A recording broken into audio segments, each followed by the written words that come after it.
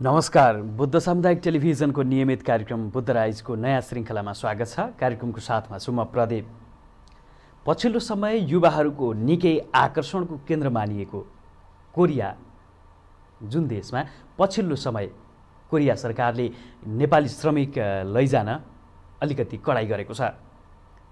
यसले गर्दा विभिन्न किसिमका घटनाहरू पनि भएका छन्। यो खास के को लागि हो र पछिल्लो अवस्था यसमा के अपडेट भइरहेको छ, यस विषयमा कुराकानी गर्नको लागि आज हामीले निम्ताएका छौँ कोरियन भाषा प्रशिक्षक एवं यस विषयमा जानकार दिग्गज व्यक्तित्व जियान शर्मा नेउपाने। स्वागत छ यहाँलाई। धन्यवाद sir, thank you so much. आराम हुनुहुन्छ? एकदमै ठिक छ सर। अब शुभारम्भ गरिहालौँ होइन। नेपाली युवाहरू एवं नेपाली जनमानसमा निकै लोकप्रिय देश मानिएको कोरियामा सरकारले नेपाली कामदार लैजानको लागि कोरियन सरकारले अलिकति कडाई गरेको छ होइन। यसले के कस्तो प्रभाव पर्यो? जुन तपाईँ भाषा प्रशिक्षण केन्द्र पनि सञ्चालन गर्नुहुन्छ होइन, अनि त्यो र विगत लामो समयदेखिको अनुभव पनि छ होइन, त्यो गर्दा चाहिँ के कस्तो प्रभाव परेको महसुस गर्नुभयो? पहिलो कुरा त यो स्टार्टिङ टाइममा जुन यो आजभन्दा ठिक 2 वर्ष पहिला मौसमी कामदारको रूपमा नेपालबाट जो स्थानीय सरकारसँग गरिएको त्यो सम्झौताहरू अनुसार सो यहाँबाट हामीले गाउँपालिका अथवा नगरपालिकाबाट समन्वय गरेर गरेको उक्त कोरियाको पनि नगरपालिकाबाट समन्वय गरेर गर्दाखेरि मौसमी कामदारहरू जो गएका थिए उक्त मौसमी कामदारहरू चाहिँ ठिक टाइममा आफूले काम नगरेर त्यो सम्झौता अवधिभन्दा पहिला नै भागेको र त्यो उक्त सम्झौता अनुरूपमा उहाँहरूको सम्झौता अनुसारमा चाहिँ काम नभएको भएर मौसमी कामदारको सवालमा मात्र घटेको हो र उक्त अलिकति विश्वासको खडेरी परेको कारणले गर्दाखेरि यो इपिएस डिपार्टमा पनि थोरै समस्या परेको भए तापनि हामीले देख्न सक्छौँ अहिले हामीले एग्रिकल्चर र म्यानुफ्याक्चर डिपार्टमा मात्र नभएर अहिले यो पछिल्लो समयमा त सिप बिल्डिङ क्षेत्रमा पनि इक्जामिनेसन गरिसकेको हुनाले 1 वर्ष विश्वासको एउटा वातावरण नभएको भए तापनि यो मौसमी कामदारको सवालमा चाहिँ घटेको हो। यसलाई घटेको मात्र नभएर पूर्ण रूपमा नै स्थगित जस्तो देख्छु मैले। खास गरी चाहिँ एग्रिकल्चर, म्यानुफ्याक्चर र यो सेवा क्षेत्रमा पनि झन्डै नयाँ लिएर जाने कुरा भइरहेको छ।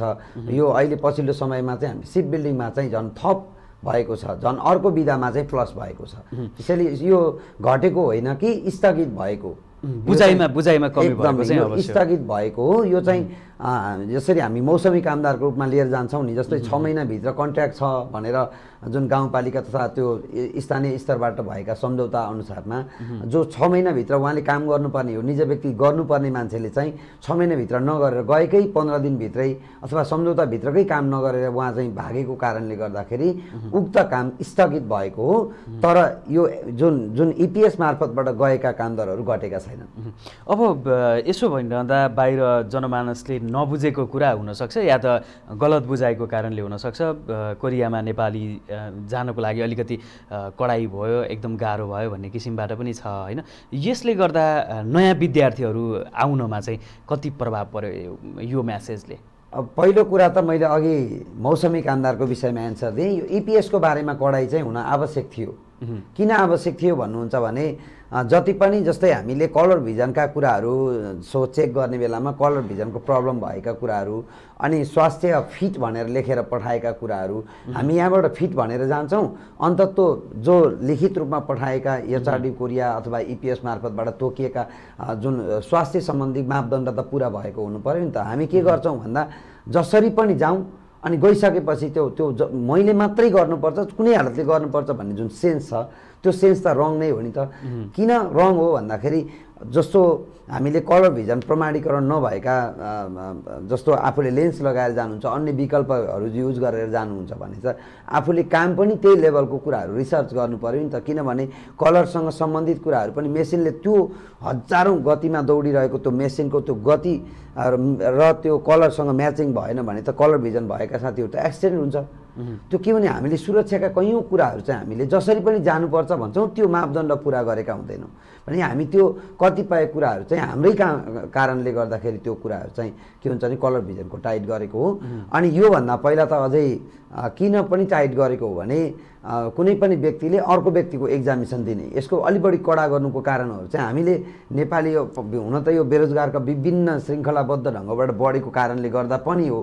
तर हामीले कम्तीमा नीति त पुर्याउनु पर्यो नि त। जस्तै हामीले सम्बन्धित मान्छेले नै इक्जाम दिएको हुनु पर्यो, सम्बन्धित मान्छेले बायोमेट्रिक गरेको हुनु पर्यो, सम्बन्धित मान्छेको चाहिँ आइ क्लियर भएको हुनु पर्यो, कन्ट्याक्ट क्लियर हुनु पर्यो र त्यो उहाँको चाहिँ स्वास्थ्यसम्म मापदण्ड पुरा भएको हुनु पर्यो। यदि स्वास्थ्यमै प्रब्लम छ भने त जानु भएन नि त। यहाँ निमोनिया भएको छ, ग्रसित भएको छ, चिसो मुलुक हो, चाहिँ त्यो चिसोमै काम गर्नुपर्ने अवस्था आउँछ।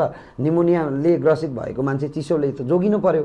अब त्यो कुराहरू पनि मलाई निमोनिया छैन भनेर त्यो डकुमेन्टेसन मिलाएर जानु भएन, किनभने कोरिया चाहिँ एउटा सिस्टमेटिक देश भएको नाताले त्यो सिस्टमेटिक देशमा चाहिँ हामीले गर्नुपर्ने सिस्टमेटिक त्यो नभएको कारणले गर्दाखेरि कतिपय कुराहरूमा कडाइ गरेको चाहिँ एकदमै ठिक हो र कडाइ गरेको पनि हो र कडाइ गर्नु पनि पर्छ भन्ने मेरो मान्यता हो। किनभनेदेखि यदि निज व्यक्तिको स्वास्थ्यदेखि लिएर आँखाको आइलेन्सदेखि लिएर सबै कुराहरू फिट एन्ड फाइन छ भने पो निज व्यक्तिले काम गर्न सक्नुहुन्छ नि त।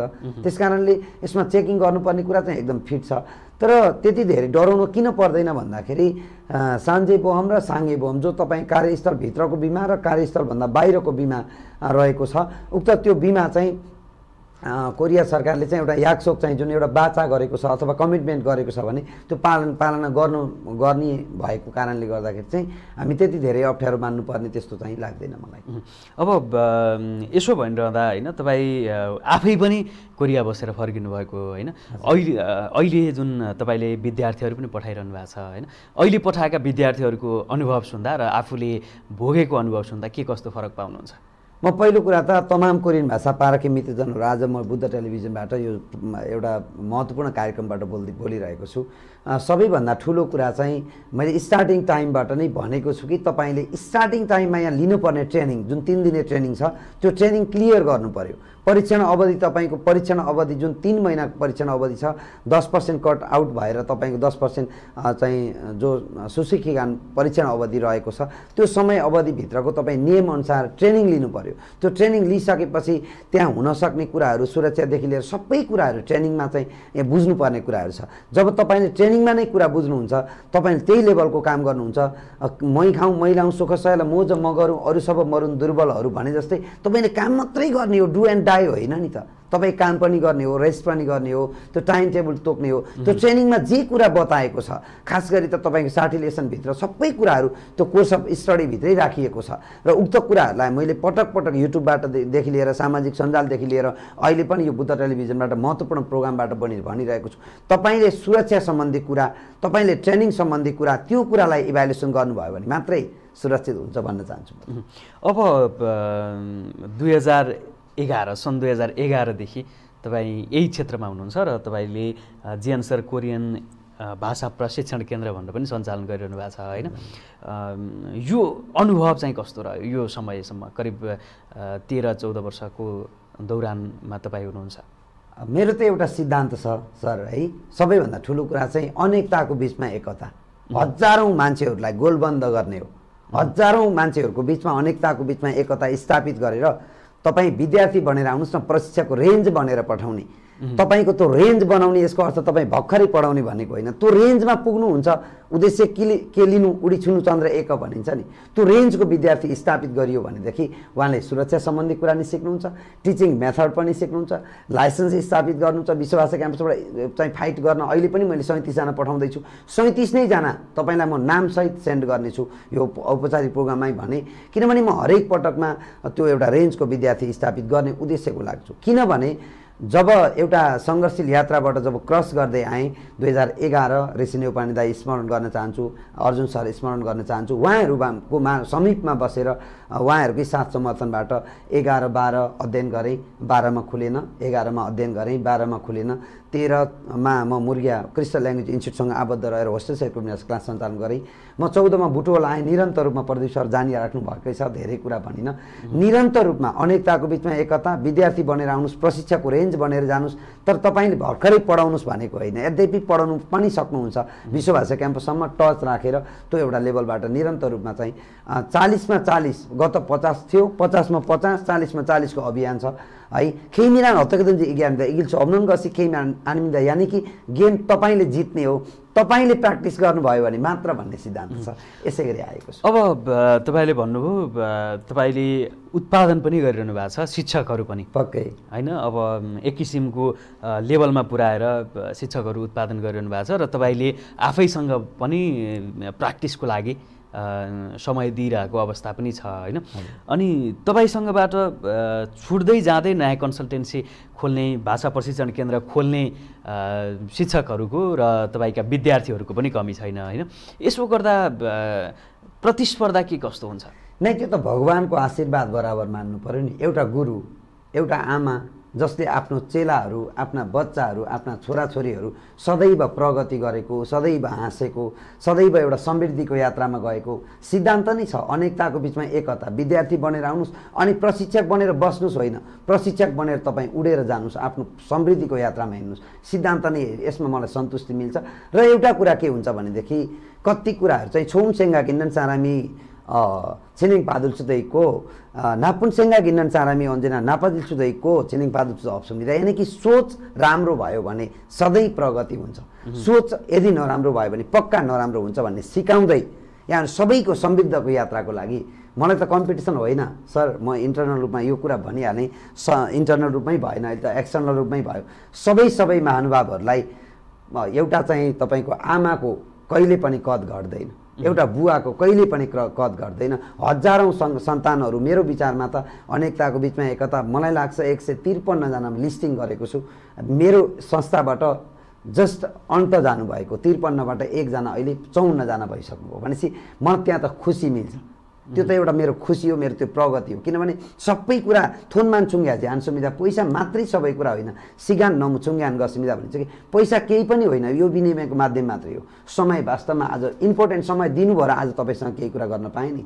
समय बलवान छ, त्यसैले सबैको सद्भाव, सबैको प्रगति, सबैको समृद्धि होइन। अझै त मेरो एउटा चाहिँ यो तमाम कोरियन भाषा पारखी मित्रजन जो टिचर बनिसक्नुभयो उहाँहरूलाई मेरो एउटा अनुरोध छ, कोर्स बुक फिनिस गर्न सक्नुहुन्छ, टेक्स्ट बुक सबै पढाउन सक्नुहुन्छ, मोडल क्वेसन सबै गर्न सक्नुहुन्छ, तर सुरक्षा सम्बन्धी कुराहरू पनि सिकाइदिनुहोस्। किनभने सुरक्षा सम्बन्धी कुराहरू हामी फी मात्रै लिने होइन नि, उहाँहरूलाई केही न केही ज्ञान हासिल गर्ने। तपाईँले गरे मात्रै हुन्छ भन्ने मोटिभेसन दिनु हुनको लागि तमाम कोरियन भाषा जो प्रशिक्षक सरहरू हुन्छ, मसँगबाट मात्रै जानुभएको होइन, तमाम जो अहिले हेरिराख्नु भएको छ कोरियन प्रशिक्षक सरहरू सबैलाई मेरो अनुरोध छ, तपाईँले सुरक्षा सम्बन्धी कुराहरूको बारेमा पनि जानकारी दिनुहोस्। 60 लेसनलाई अनिवार्य पढाइदिनुहोस्, 59 लेसनलाई अनिवार्य पढाइदिनुहोस्। जो सुरक्षासँग टचमा रहेको विषयवस्तुलाई प्रष्ट पढाइदिनुहोस्।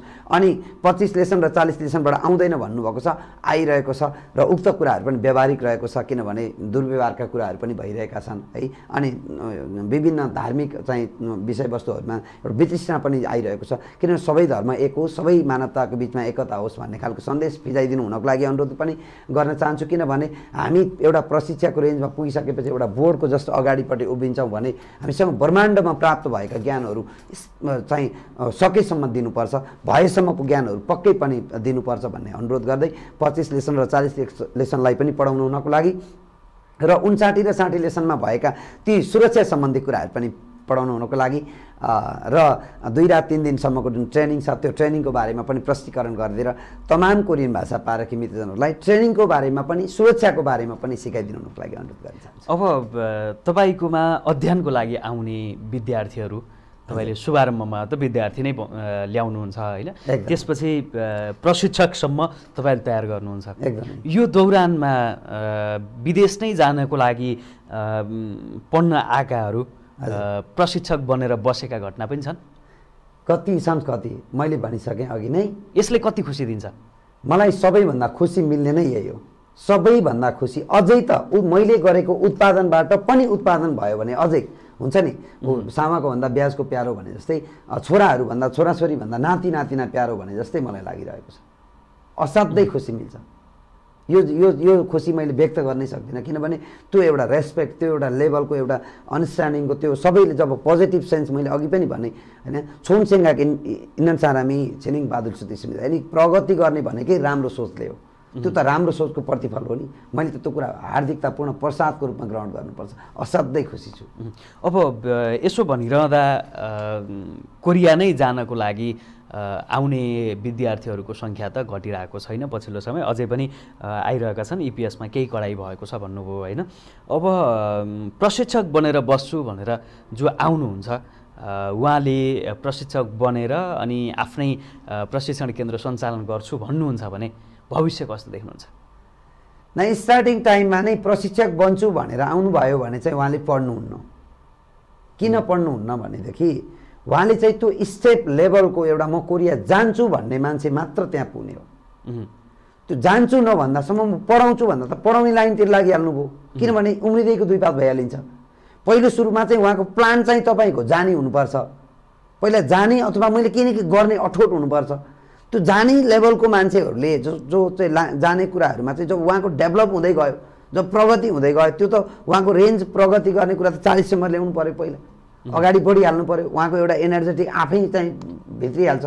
त्योभन्दा पछाडि बिस्तारै बिस्तारै उहाँले के गर्नुहुन्छ त भन्दा अब पढाउने लाइनमा उहाँको क्षमता विकास हुँदै जान्छ। कति व्यक्तित्वहरू अघि बढिसक्नुभयो।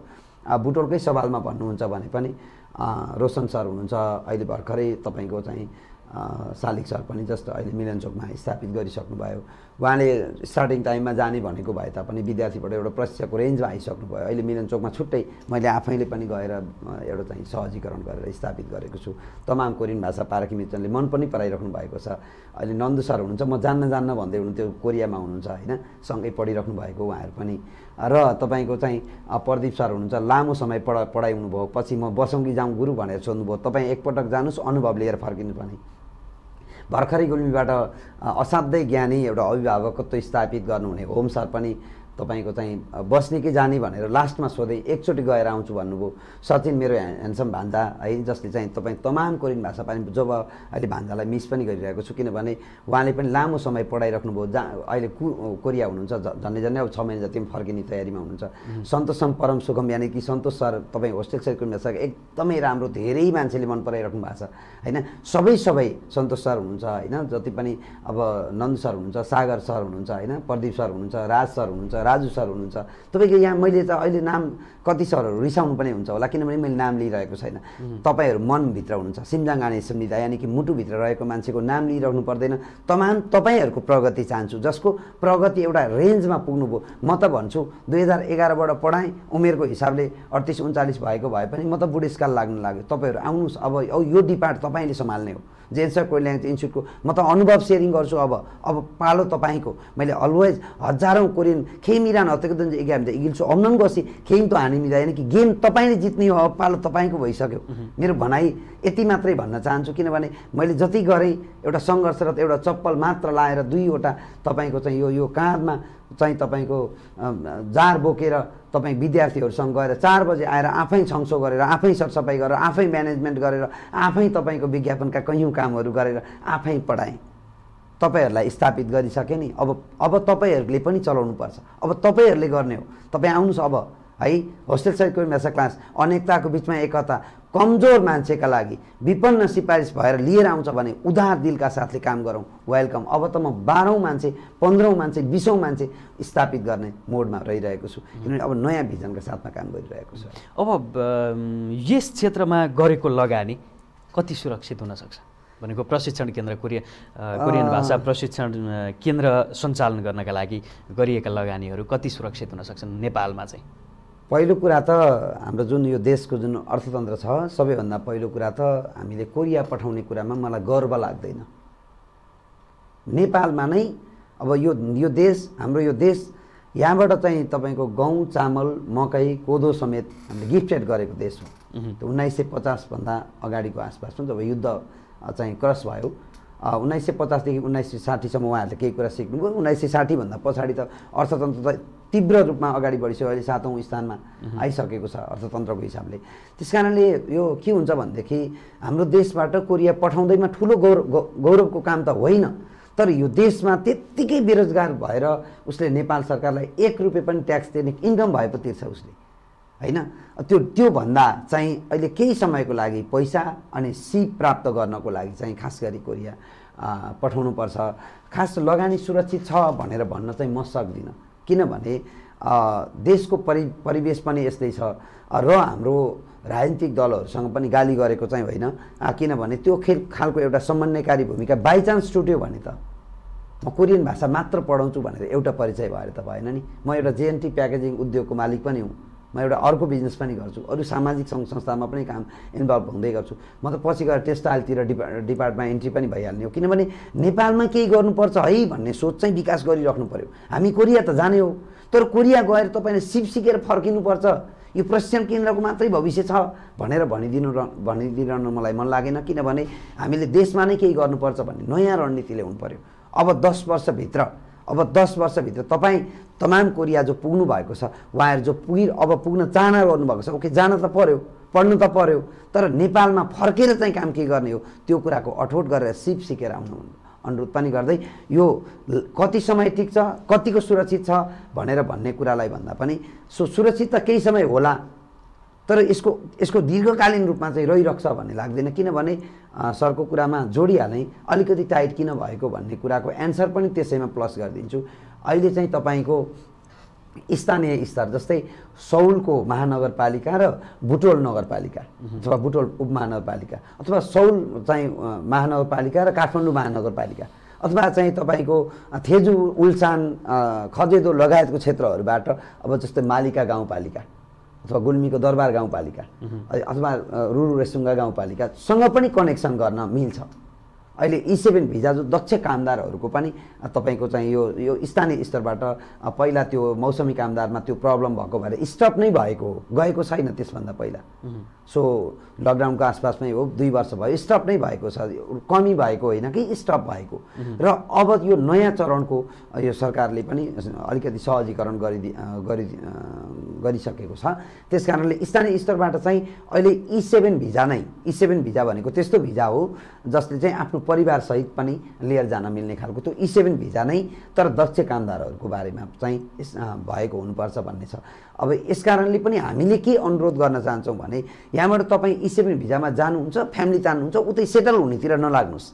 तपाईँ केही कुरा सिक्नुहोस्, पैसासँगै सिप पनि प्राप्त गरेर नेपालमा के गर्ने हो, तपाईँले नेपालको एउटा वीर सपुत भएर तपाईँले गर्ने के हो त्यो तपाईँले गर्नुपर्ने तमाम कोरियन भाषा पारखी मित्रजनहरू यहाँहरूलाई एउटा अनुरोध छ कि तपाईँले नेपालमा आएर चाहिँ के गर्ने हो। तपाईँ जन्मेर एउटा नेपाली हुनुभयो, तपाईँले चाहिँ अरूका लागि के गर्नुहुन्छ।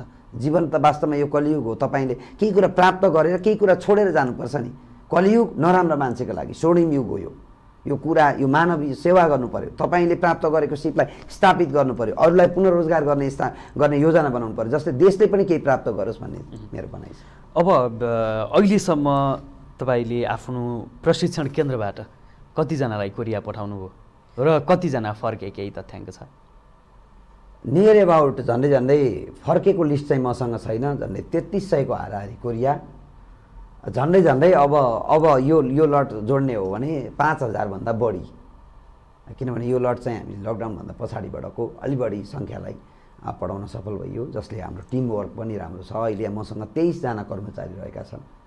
अहिलेको पछिल्लो समयमा चाहिँ हामीले निरन्तर रूपमा बिहानदेखि बेलुकैसम्म निरन्तर रूपमा यो होस्टेलको जुन प्लानबाट गरेँ, यो अझै भन्ने हो भने खुलेरै भनौँ, विपन्नताको जुन सिफारिस लिएर आउनुभयो त्यो सङ्ख्या अधिक रहेको थियो। झन्डै 450को हाराहारीलाई हामीले 50%, 157 जनालाई हामीले no fee, only hostel fee मात्र, र अहिले 14 जना जो मेरो किचन लगायतको कामहरूमा सपोर्ट गरिराख्नु भएको छ, उहाँहरूलाई चाहिँ खाना बस्न पनि फ्री र पढाइ पनि फ्री र सपोर्ट पनि गर्नुभएको छ। उहाँहरूले सपोर्ट पनि गर्नुभएको छ। त्यो बापतमा मैले इक्जाम फर्म भर्नेदेखि लिएर काठमाडौँ जाने आउने सेवा सुविधा समेत गरेको छु। त्यो रेन्जको त्यो टिमले त्यो टिमवर्क मिलेको रहेछ।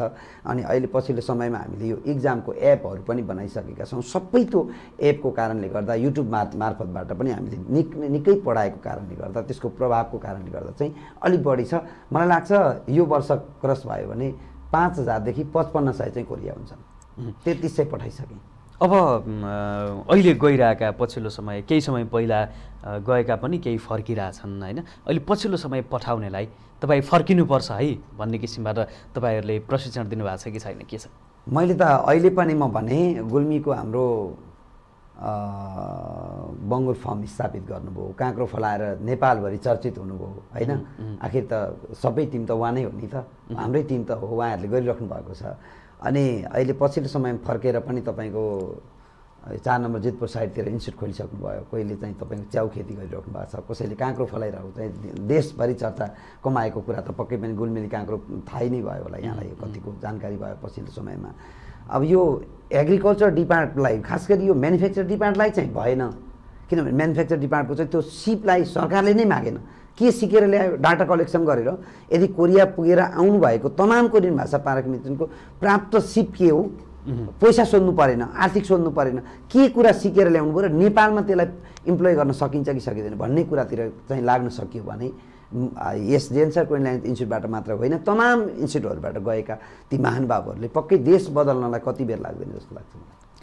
अब यही कुरालाई एक किसिमले सरकारसँग 3 तहका सरकार छन् होइन, यी 3 तहका सरकारसँग जीएन सरले यो समन्वयकारी भूमिका निर्वाह गर्न सक्ने कि नसक्ने भनेको उताबाट फर्केर आएका विद्यार्थीहरूको सिप अनुसार यो अनुसारका यस्ता चिज चाहिँ चाहिए भनेर माग गर्नको लागि यसको नेतृत्वदायी भूमिका गर्न सक्ने अवस्था छ कि छैन?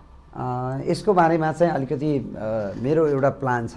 जस्तो योभन्दा पहिला पनि एकचोटि यो कोरिया रिटर्निजहरूसँग मेरो बसाइ भएको थियो र उहाँहरूको पनि सोच के छ भनेदेखि उहाँहरूले एक लेभलको आर्थिक उपार्जन गर्नुभयो, एक लेभलको आर्थिक उपार्जन गरिसकेपछि त्यो कुरालाई चाहिँ देशमा नै प्रतिस्थापित गर्नुपर्छ भन्ने आवाज चाहिँ उठे, संस्थागत रूपबाट लिएर जाने प्रक्रियामा छु, अब लाग्छु।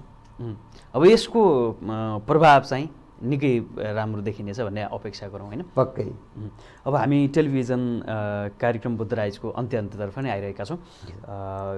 कोरियन भाषा सिक्न चाहने विद्यार्थीहरू जो हुनुहुन्छ, जुनसुकै उमेर समूहकाले पनि रुचि राख्न सक्नुहुन्छ, उहाँहरूलाई के भन्न चाहनुहुन्छ?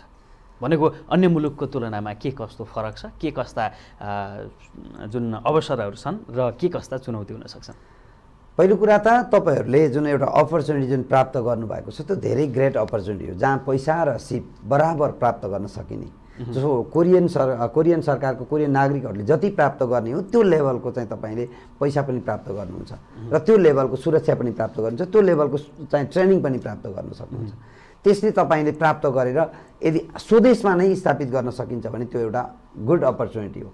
अब अलिकति चुनौतीको कुरा चाहिँ के हो भने यदि तपाईँले उक्त नियम उक्त चाहिँ सुरक्षा सम्बन्धी नीतिलाई पालना गर्न सक्नु भएन भने एक्सिडेन्टल कुराहरू हुन सक्ने कुराहरू, अनि तपाईँको जस्तै हामीले सर्टिलेसनभित्रमै रहेको विदेशी परिचय पत्र ठिक टाइममा बनाउनु पर्ने, बिमा ठिक टाइममा गर्नुपर्ने, अनि तपाईँको चाहिँ साङ्गे बोम र सान्जे बोम छ, तपाईँको औद्योगिक कार्यस्थलभित्र हुने बिमा र कार्यस्थलभन्दा बाहिर गर्ने बिमा एउटा बिमा गरे हुने होइन कि त्यो दुवैवटा बिमा चाहिँ गर्नुपर्ने जस्ता कुराहरूले चाहिँ केयरफुल तरिकाले काम गर्नुभयो भने चुनौती चाहिँ यदि गर्नु भएन भने हुन्छ। यदि चाहिँ त्यो अवसर चाहिँ तपाईँले भने जतिको सुरक्षा नीति होइन, बिमाको नीति सबै नीतिहरू चाहिँ पालना गर्नुभयो भने त्यो अवसरको रूपमा स्थापित हुनेछ।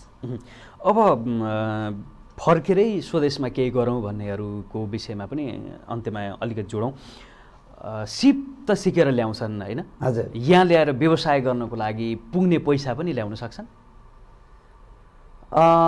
यो कुरा चाहिँ म सरकारतिरै तेर्साउँछु, किनभने ठुलो योजना हुन्छ, त्यो योजना सानो हुँदैन।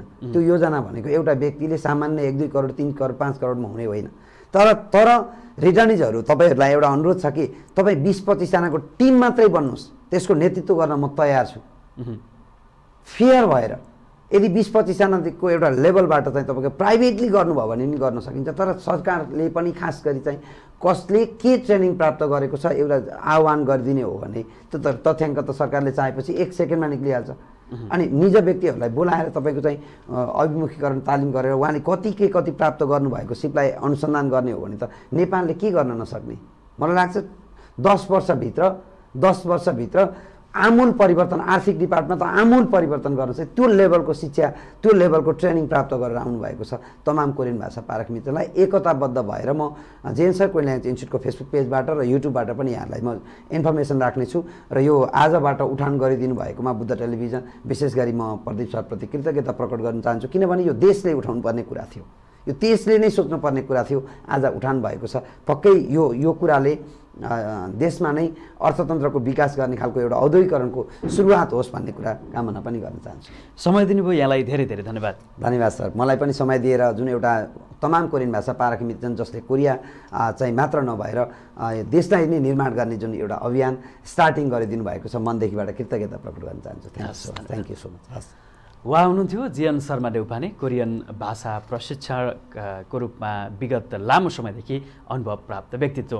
कोरिया सरकारले इपिएस तथा मौसमी कामदारहरू लैजाने विषयमा गरेको कडाइप्रति र समग्र क्षेत्रमा कोरियाको शिक्षा, सिप र आम्दानीको विषयमा कुराकानी गऱ्यौँ। आजको लागि बुद्ध राइजको समय सकिएको छ। भोलि पुनः उपस्थित हुने नै छौँ। हेर्दै गर्नुहोस् बुद्ध सामुदायिक टेलिभिजन। नमस्ते।